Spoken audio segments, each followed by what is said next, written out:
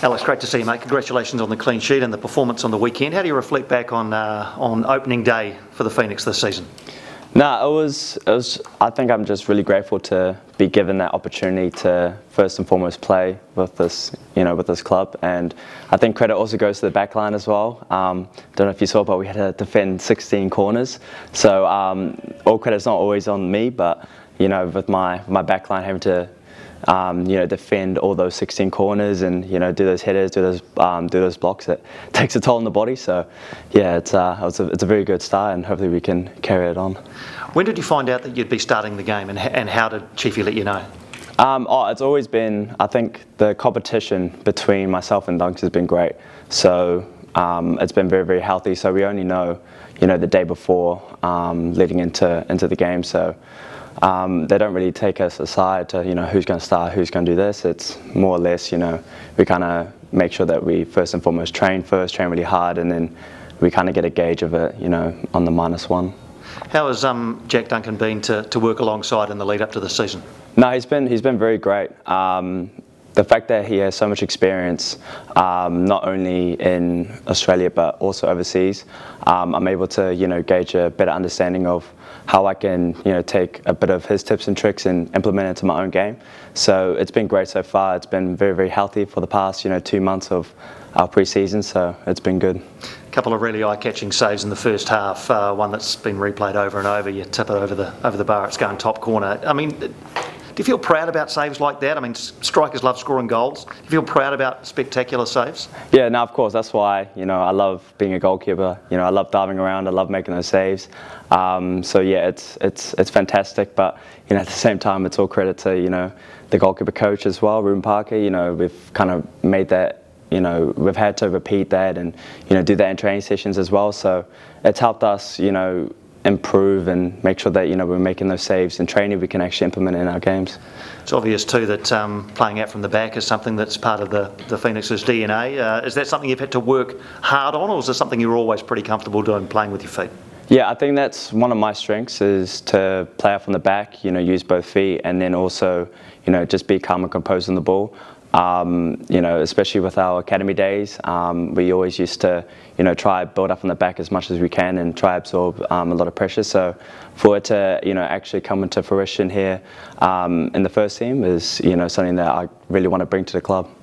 In Perth Glory on the weekend means you'll be looking down the other end and seeing Ollie Sale in goal for Perth Glory. It's going to be quite a surreal experience. How much are you looking forward to seeing Ollie again? Yeah, no, times have changed, eh? So, who would have thought, 4 months down the line at the start of the year to, me being on the bench, to looking up to him on playing on the field, to, almost potentially playing against him. So it'll be cool. It'll be nice to say hi to him again.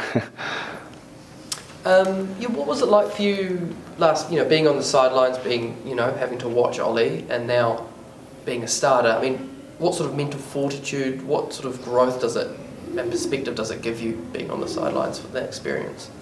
Yeah, I think it's one of those things where, especially last season where I wasn't able to play as much, it definitely took a mental toll on me.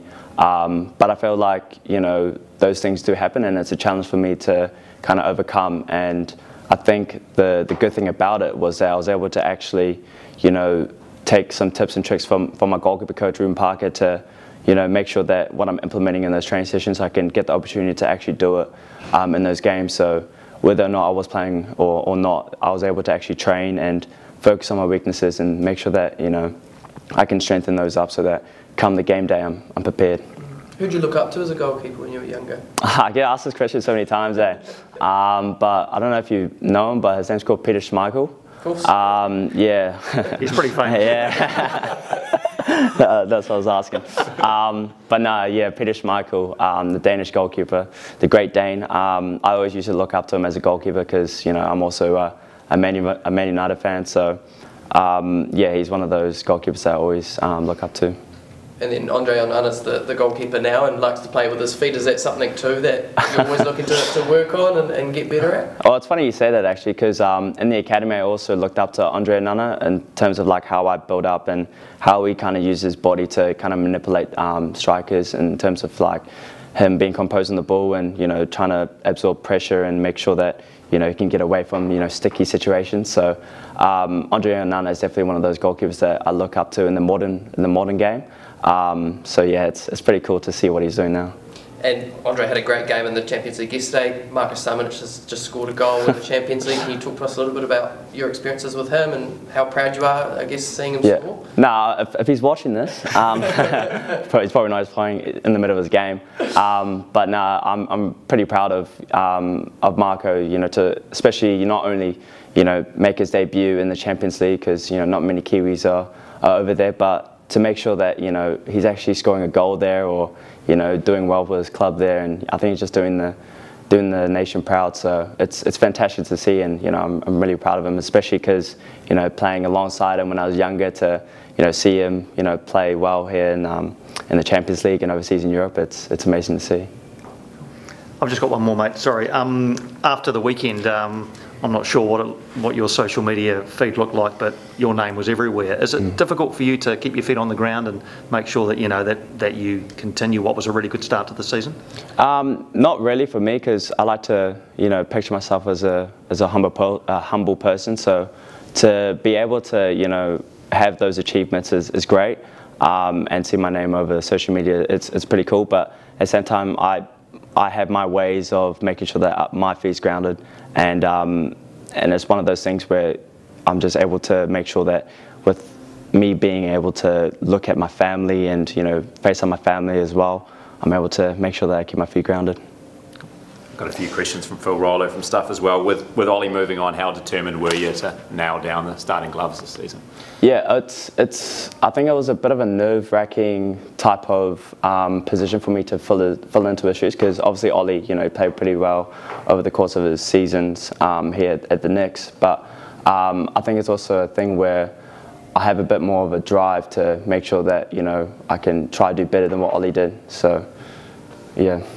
And it's been touched on a bit, but how much was Jack Duncan pushing you during the pre-season? No, as I said before, he's been great, and I think the competition between us has been healthy. So it's fantastic to have an older goalkeeper to look over and to make sure that he's keeping me on my toes. As a young goalkeeper, how difficult is it to wait for that opportunity to be the number one, the first choice? Yeah, I think it is definitely a waiting game. But I think at the same time, it's one of those things where potentially you just got to make sure that you just focus on yourself, see how you can do better, so that when the time comes for you to step up, then you're ready and you're knocking on the door. How much confidence did that first save give you on Sunday and help you for the rest of the game? Yeah, no, it definitely gave me a bit of confidence heading into the rest of the game, especially because it happened, I think it was like the 5th minute. So to make that save and to, I guess, stay zoned in, in the first 5 minutes of the game, it's one of those things that kind of builds momentum for myself throughout the game.